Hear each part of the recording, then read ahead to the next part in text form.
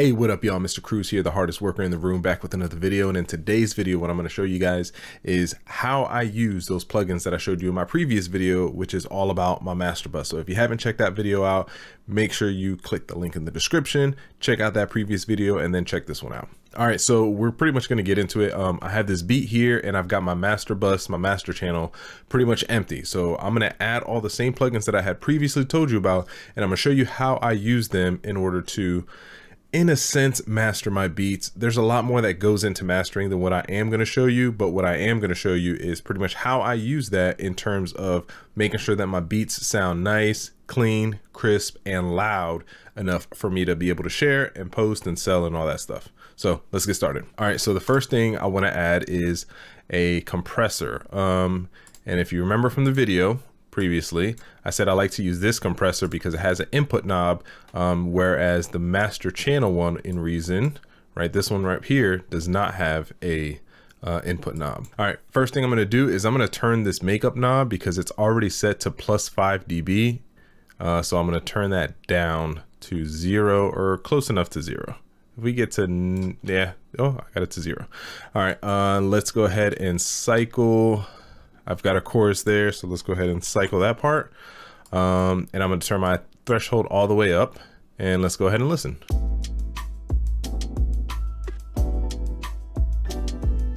All right, so what I'm going to start doing is I'm going to take my threshold and I'm going to turn it down until I see a little bit of action of the compressor actually compressing something, actually kind of going into effect. And I really only trying to get like 1 or 2 dB. So I'm really only looking for a little bit of compression taking place here.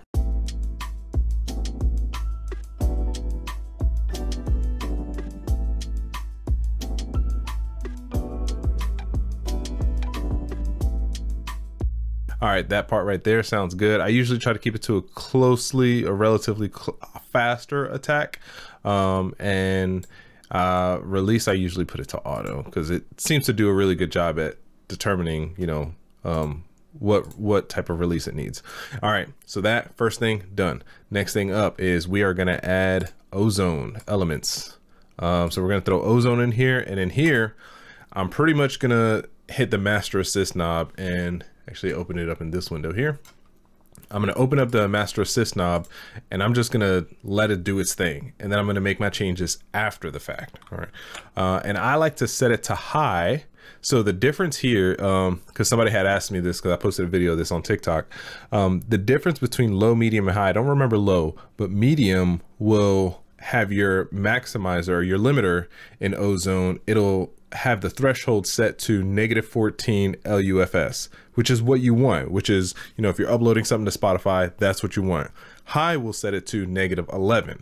I like to set it to high, and then because what I'm going to do is I'm going to go into the compressor to the limiter after the fact, and I'm going to manually set it to -14 afterwards, but I still like to set it to high here. So let's go ahead and listen.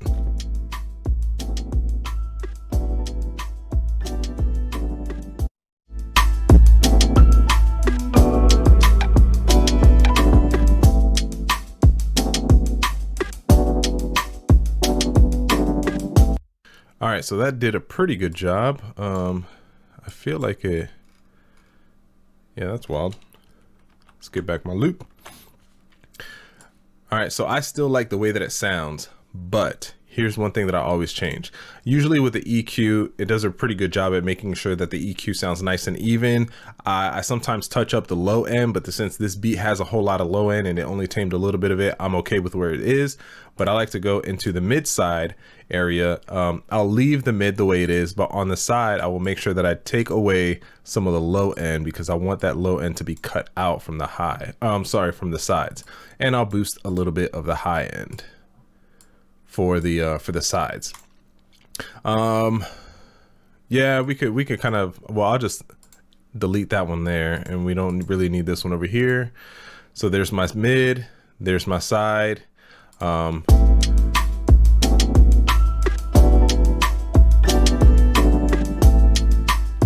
right, yep, and that sounds pretty good to me. So now I'm gonna go into my limiter. Now, I know a lot of people do the limiter last. Me, I like to throw my imager on last. So I'm going to enable true peak, and I'm going to enable learn LUFS to -14. So while this is happening, I'm actually going to open up, I'll move this out of the way. And I'm also going to add this lean loudness meter. Actually, before I do that, I'm going to throw my imager in there as well and make sure that it did it correctly, it connected correctly. All right, I'm going to disable this, but I'm going to have my loudness meter on, and let's turn off the histogram. All right, so what I'm going to do here, dang, can I get these two to be in sync? All right, so this is going to be a little bit tough, but what I want to do is I want to be able to monitor my levels with the loudness meter while making my adjustments in Ozone. So usually by setting it to true peak, it usually does a good job. And when it learns the LUFS, you know, the thresholds, it does a pretty good job there. Sometimes I'll have to make minor adjustments. But what I'm looking for on my loudness meter is I want the true peak to definitely be at least -1 dB. All right. I don't want it to go any higher. We'll say at most -1 dB. I don't want it to go any higher. And then I'm looking at the integrated meter to make sure that my integrated meter doesn't hit any higher than -14 LUFS. All right. So let's go ahead and hit play. And we're just going to let Ozone do its thing.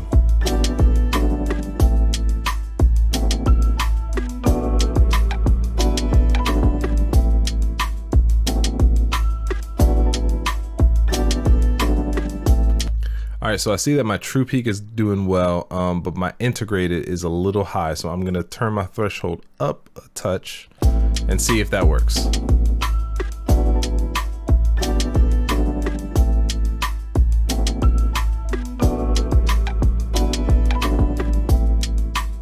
All right, so that looks really good.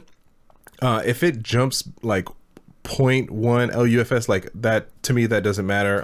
What Spotify is going to do is it's going to touch it down, and I just want to make sure that when Spotify, you know, if Spotify has to limit it, that it's only limiting a little bit. It's not doing a whole lot, because then it's going to make my mix sound, or my song or my track sound really low versus just like it's indistinguishable.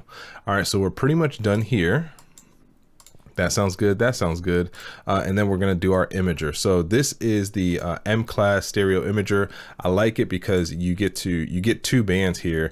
And the reason I use this over Ozone's imager here, Ozone's imager, it affects the whole audio signal, and I don't want that. I want only to affect, I really want to widen the high end and I want to narrow the low end. So with this band splitter here, I'm going to turn this knob until I only hear the low end, as I have the low band enabled, and then I'm gonna make some adjustments here.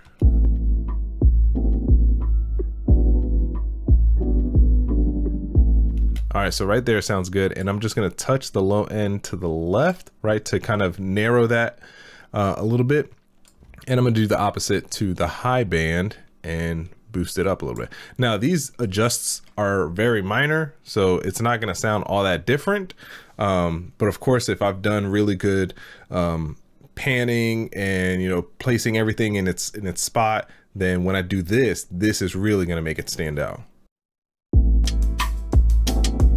And we can A/B it here.